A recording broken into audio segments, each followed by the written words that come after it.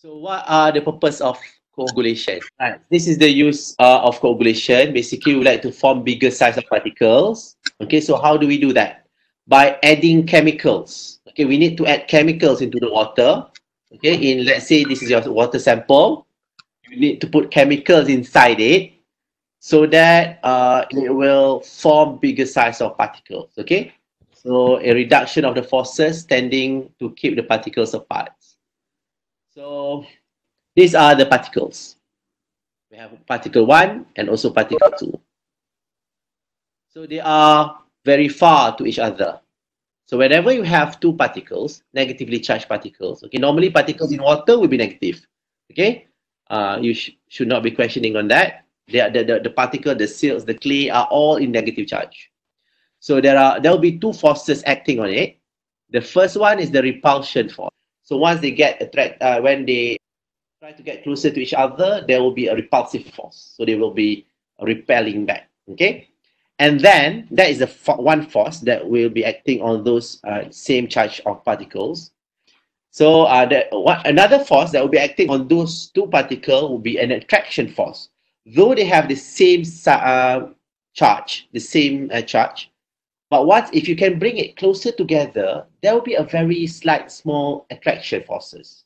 But once you can bring them closer together, real close, the attraction force, okay, will be greater than the repulsion force.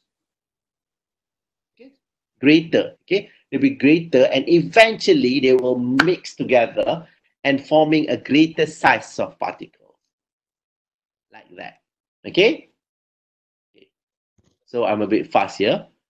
So how do we want it to make them, reaching near to each other? So by adding coagulants. Okay, coagulants.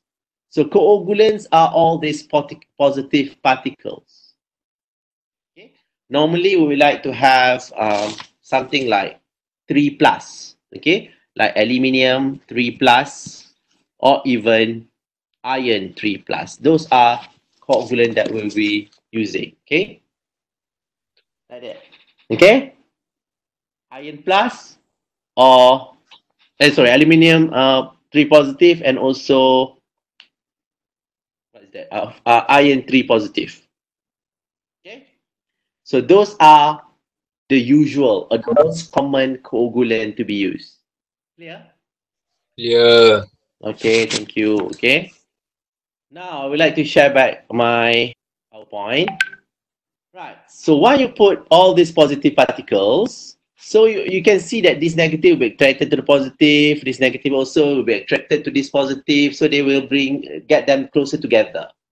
But once they get really close, they will merge, okay, and forming a bigger size of particles. As you have learned just now, once they form a very big size of particle, the rate for it to settle down will be very, very fast. So that's the purpose of coagulation. Okay, putting coagulant so that it will disrupt uh, the process, and the particle will start to be merging to each other. Right, I forgot to mention. Before you add before you add coagulant, the particles are all relaxing, traveling, swimming in the water, relaxing, nothing happened. They are all in stable condition. Okay? The word is stable condition.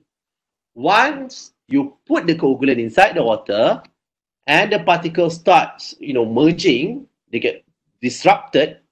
Okay, so the condition will become a destabilized condition. So adding the coagulant, it will cause a destabilized condition. So you would like to see a destabilized condition so that the particles, the small particles, individual particles, will be merging to form a greater size of particles.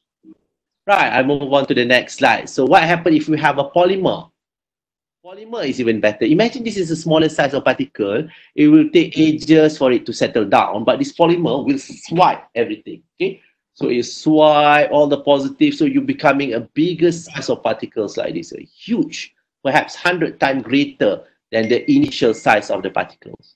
Okay, so you can imagine when you have greater size of particles like this. Okay, so those will be becoming a bigger size. So if it needs to be settled down, In the future, it will take very short time.